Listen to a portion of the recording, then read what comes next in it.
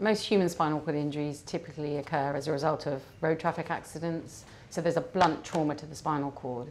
And what happens is the injury gets worse over time, so the injury evolves and you get this dense scar tissue forming in the injury site. So we've used a gene therapy that releases an enzyme called chondroitinase, which breaks down some of the bad components of this scar tissue and enables new nerve fibers to regrow.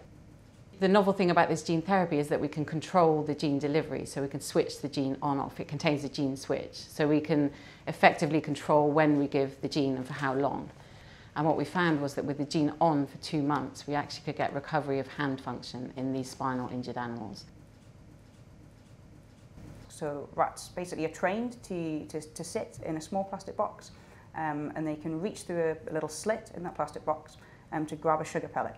And they really enjoy doing this task. They really like sugar pellets, especially if the sugar pellets are peanut flavoured. And so they get really good at reaching and grasping for these pellets.